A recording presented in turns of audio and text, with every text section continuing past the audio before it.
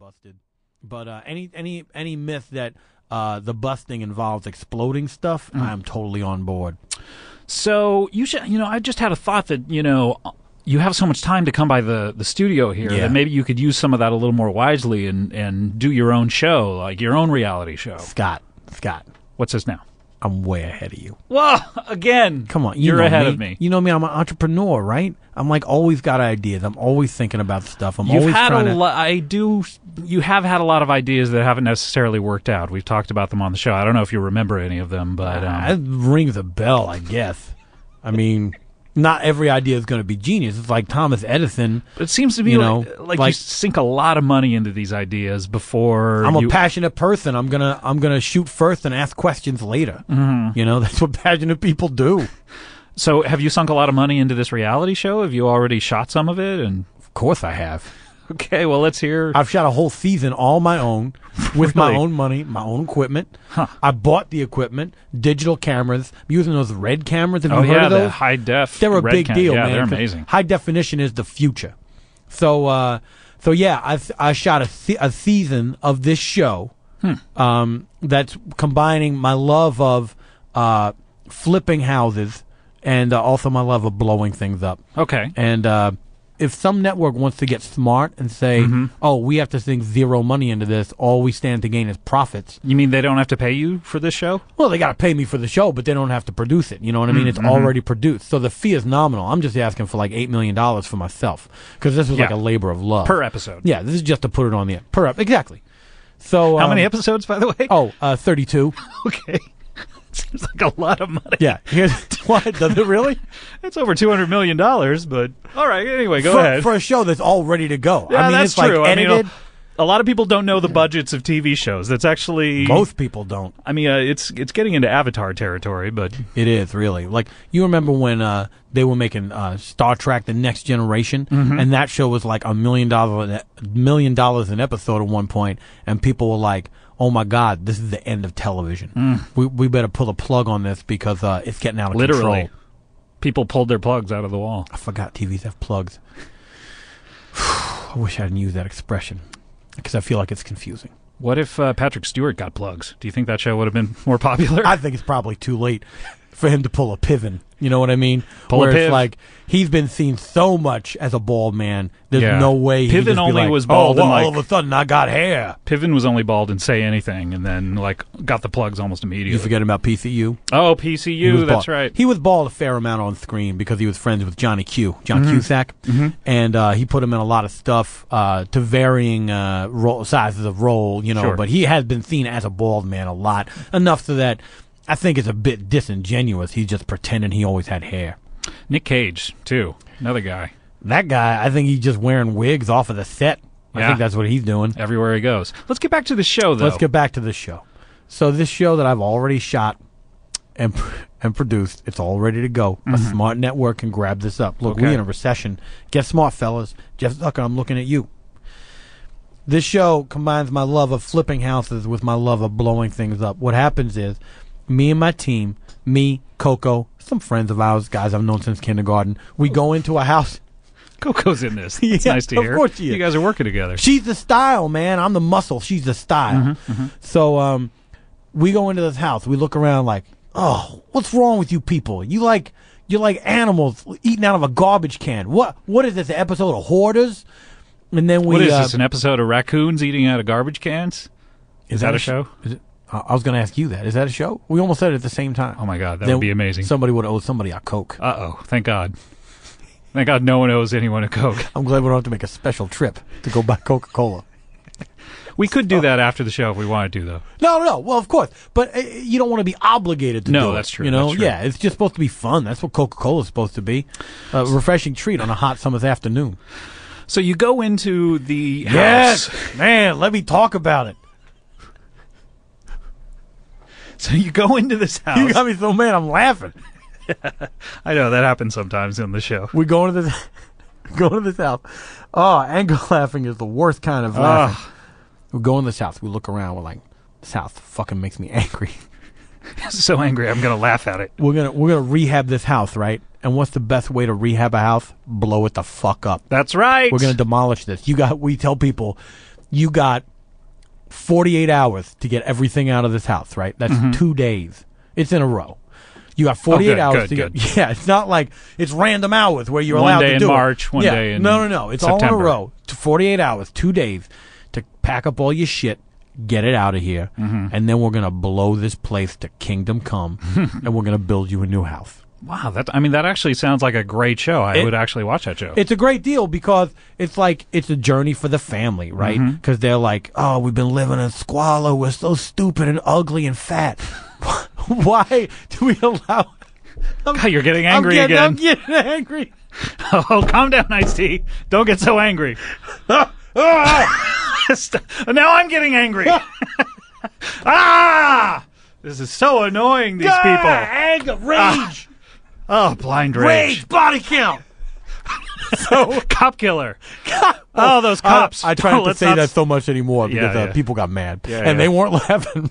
No, they weren't getting angry laughing at you. They were calling the FBI on you. That's right. That's the Federal Bureau of Investigation. Yeah. It's no joke. So, well, I would say depending on the title of this show, I mean, everything needs to be branded correctly, but I think this is actually your best idea yet. No, we got a great title. I mean, the idea is like, we going into people's homes, right? We're going straight up in their cribs, and we're saying, you got to get this place, you got to empty this place out, and then we're going to demolish it. We're going to kill this place. And so then, assuming you have a great title, then you're good to go. We have a great title. Let me hear it. It's great. Oh, you want to hear it? Yeah, I would love to hear it. You don't want to wait till it makes its network television debut? I don't want to wait that 48 hours. You don't want to see it in the TV guide or in your DVR upcoming shows directory? I would prefer to know it so I can DVR it properly. All right. Oh, good point. You always 2 steps ahead. You like Bobby Fischer or some shit over there. All right. I feel like Deep Blue, the computer who lost. You're only 1 step ahead, like Split Ends. I'm not as familiar with them as I am with Crowded House. I love Neil Finn. Neil Finn, if you're listening, let's collaborate. Seriously? Oh, that would be amazing. Wouldn't that be good? Yeah. Me rapping, him singing. I would do it the other way. Oh! You singing, him rapping. I don't sing that much because I'm a little ashamed of my voice. That's why it's so special. You got me there. That's a good point. I'll make it happen. All right. The name of this show, where Ice-T goes in. He demolishes somebody's crib, right? He destroys it. He blows it to kingdom come, and then builds them a new, beautiful house, replacing the old, disgusting house. It's called Ice-T Causes Crib Death. What I do is I bring death on their crib, right? They're like, this crib is disgusting. It's got to go. I'm going to kill it. I'm going to demolish it. Yeah. Ice-T is going to cause crib death up in here. I get it. I think that you have not thought out the actual words in your title, considering that they have double meanings. I'm Ice-T. You're Ice-T, but that could be confused. They're not going to think like some glass of iced tea is causing crib death. They're going to know it's me because of my violent image. Yeah, I mean, you had the problems with Cop Killer we were talking about. It seems like... I know. Well, now I'm just directing my rage at objects. That's not... Who's mad at that, right? Well, I think the problem is crib death may have a different meaning than the one that you're thinking about. No, I know. Like, probably a lot of white viewers out there will not know that crib also means house, you know? But I think thanks to MTV Cribs, enough people will understand that reference. Like, they'll get like, oh, that's a dwelling. That's a domicile. Can I just bring your attention to the fact that crib death actually means a very unfortunate situation wherein an infant... I don't even want to go into this. Ice-T, can you just look up the term crib death? Like, just do me a favor. No need, Scott. It is washing over me like a tidal wave of sorrow. Yeah. That's pretty much what I was going to say. I guess I wasn't thinking of them as a single term like that. Uh-huh. I was thinking of it more in terms of... you were combining 2 slang words. Yeah. Well, one slang word, really. I mean, death is... That's just... it's not even slang for death. It's just death. I was using it as a slang word for demolition, I suppose. And now I see I've made a grave error. And I've put an unpleasant association in people's minds with sudden infant death syndrome. SIDS for short. SIDS, yes. Well, at least you can retitle the show. I'm sure you never said it during the show. It's just a title sequence, right? I say it roughly every 10 seconds. It's on my shirt. Oh, no. Much like Michael Kors, I wear the same outfit in every single episode. Oh, no. Yeah, it's on banners. It's on a lot of posters. It's on a little bug in the screen. I mean, even it's on the cribs that you put into the people's new houses? Yeah, that's right. Why did nobody tell me? Like especially couples that had children, I would present them with a new crib. But surely you don't have a lot of couples who have new children in this show. Almost all. It's almost all. There's I think there's 2 childless couples and they have pets, and on their dog beds I put it.